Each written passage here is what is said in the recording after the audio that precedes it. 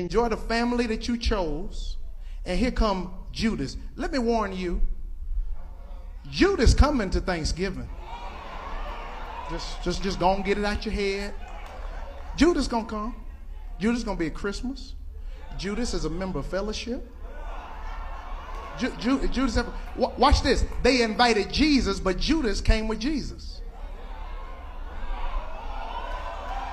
So wherever Jesus is in the room, no, Judas is in the corner.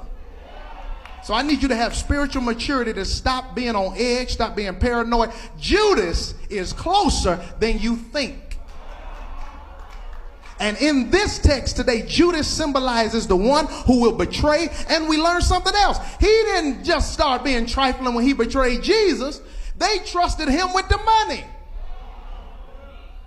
And he was misusing the funds. And Mary is in there having a good time worshiping the Lord, and now he want to critique what she should have done with the oil. Well, you could have sold this and got some money. It's somebody who always think they know what you ought to be doing. But the very ones who think they know what you ought to be doing ain't doing nothing. You got the biggest critique and you're on the sideline. You got the biggest critique and you don't bring anything to the table. And so instead of you losing your cool when Judas pull up for a plate,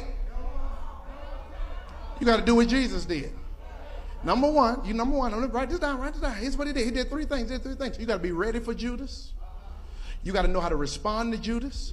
And you got to know how to restrain Judas. You got to be ready for Judas. You got to know how to respond to Judas. And you got to know how to restrain Judas. Restrain doesn't mean choke him. I know that's what the first place your mind went to, Judge. But no, it does not mean choke him. It don't mean that. It don't mean that, Deacon Eddie. It don't mean that. Deacon Tony, it don't mean choke him. Restrain means you limit how much power and energy you give them. Watch it now, watch it now, watch it now. I'm about to give you something that's real, real good. Jesus said to him, let her alone, verse 7. Jesus said, let her alone. She's anticipating and honoring the day of my burial. You always have the poor with you. You don't always have me. Jesus spends 2 sentences on Judas. Really, in the Message Bible, it's 3, but technically it's 2. He only spends about 2 or 3 sentences on him, and that's it. Catch the principle. Stop giving Judas all your energy. Stop giving Judas, stop giving messy folks, stop giving antagonizers, stop giving agitators, stop giving difficult people all your energy. You can respond, but limit it. Respond and restrain yourself. Leave her alone. She minding her business. Now that's it. That's all I got for you now. Now if you push me, I got more to say, but I'm trying to be spiritual. Respond and restrain. Respond and restrain. You better tell somebody right. Respond and restrain yourself. You can address it. Here, but she should have. Jesus said, leave her alone. She's preparing this. She did this as an act because I'm going to die soon. And she doesn't know if she's going to get a chance to honor my body and pour these oils on my body when I die. So this is an act of appreciation, not for what I have done, but for what I am going to do. I'm going to go to the cross for her, and watch this. And Judas is going to help me get there. So I need Judas because can't nobody push you into your purpose like Judas. So Judas has an assignment. You just got to keep your maturity. I'm trying to help you.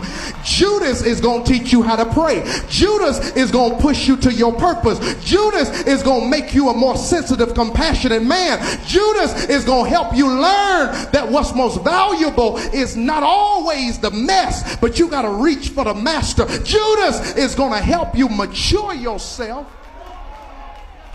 Who in here can be honest that the pain of your family made you better? Some stuff you've gone through in your family made you a more compassionate and a more loving person. The most difficult people in our families, in our lives, always come to push us to our purpose. Because one day you're going to meet another Judas at your job and you're going to say, oh, I've been knowing Judas since I was 7. You ain't new. I ain't new to this. I'm true to this.